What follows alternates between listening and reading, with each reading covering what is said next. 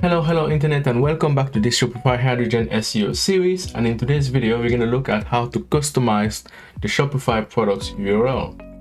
Well, if you are familiar with Shopify, you probably know that one of the common complaints merchants have is that it's quite tricky and difficult to customize the URLs of the storefront. Let's say, for example, you were running an e-learning your website, the products on your website are e-commerce e-learning courses.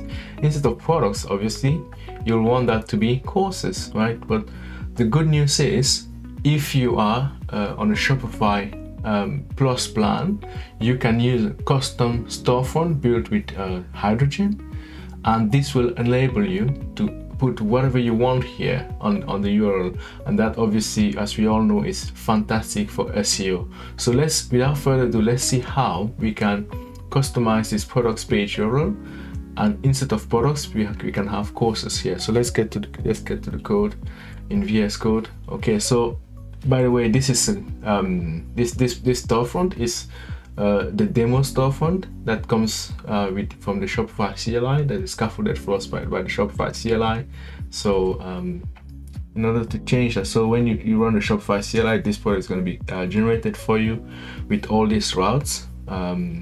So what we have to do, and this will probably be the same for your particular code base if you already have one, is simply come here in the products here and change here to courses. And that's going to be pretty much it, but there'll be one more thing I'll show you. So now if we visit this, you can see that this URL is no longer valid, right? The products t-shirt is no longer valid. But if we go to courses, right, you see, brilliant.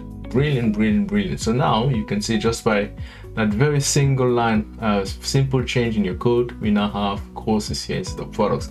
But there's one more thing to do, because if, let's say, I hover here, if I go to the collections page where we are listing some of the products, you can see that they're still pointing to the old URL, right? So we have to change that too in the code base, because when you're generating the collections page, right, when you're generating, if I go to the collections here and I look at products, you see that we still have places where we are calling, we are referring to the products. Actually, let me search that globally like this. Okay, search for that globally like that.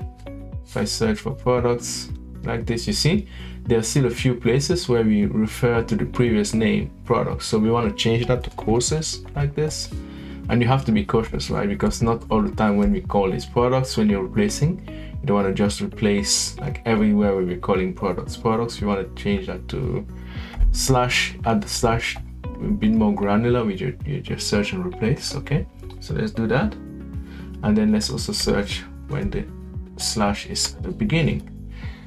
All right, and then let's replace that as well.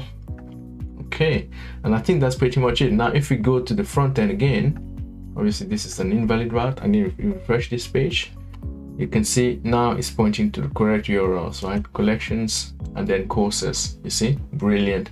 And that's pretty much it, folks. If you want to do the same thing for the collections, let's say you had, I won't do that because it's pretty more or less the same thing. It's exactly the same. So if you wanted to change the collections instead of that, you can have that, I don't know, learning hubs, and then in the learning hubs you list your different courses. Very same process. So I hope you found this useful. My name again is Junior, and I'm the CTO at LiftedCommerce, a group of elite Shopify Plus developers ready to help if you need any help. So thank you once again for watching, and I'll see you in the next one. Bye bye.